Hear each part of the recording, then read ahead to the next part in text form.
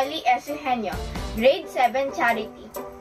Today, we will learn on how to clean the computer parts. But, why do we need to clean the computer? Cleaning our computer is essential to keep our data safe and extend the life of our equipment. So here are the materials needed in cleaning our computer. Lint-free cloth, cotton swab, distilled water, mild cleaning solution, isopropyl alcohol, and portable vacuum cleaner.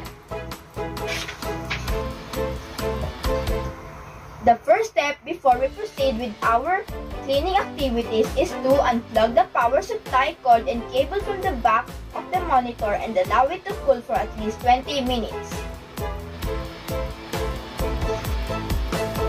Then, in cleaning case and monitors, vacuum the outside of the monitor, particularly the cooling grooves, holes, or slots in the top of surface where heavy dust or other debris may have collected.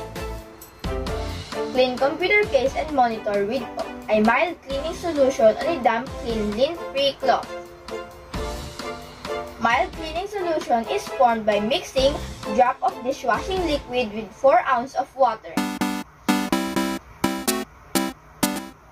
For step 3, cleaning CRT screen, lightly dampen a cloth with distilled water and wipe down the outside plastic portions of the CRT screen.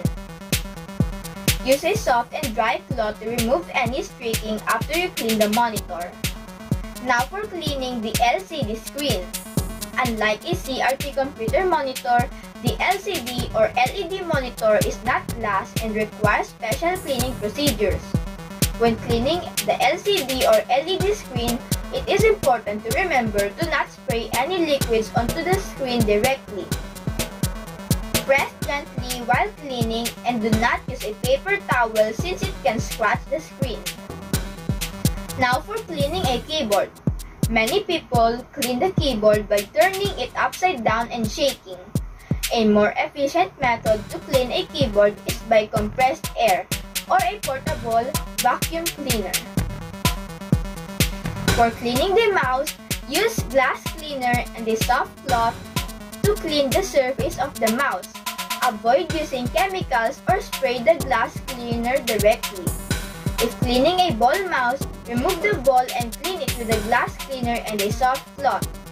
Wipe the rollers with the same cloth. Don't spray any liquid inside the mouse. Cleaning contact of components. Clean the contact on components with isopropyl alcohol. Make sure that the contact don't collect any lint from the cloth or cotton swab. Blow any lint off the contacts with compressed air before reinstallation. Reminder, component contacts should be cleaned with isopropyl alcohol. Do not use rubbing alcohol. Rubbing alcohol contains impurities that can damage contacts. Water and soap will cause corrosion, and glass cleaner contains harsh chemicals. So always remember that cleaning our computer components and peripherals help keep everything in good working condition, helps prevent germs from spreading, and helps allow proper airflow. That's all for today's video. I hope you learned something from this video. Thank you for watching.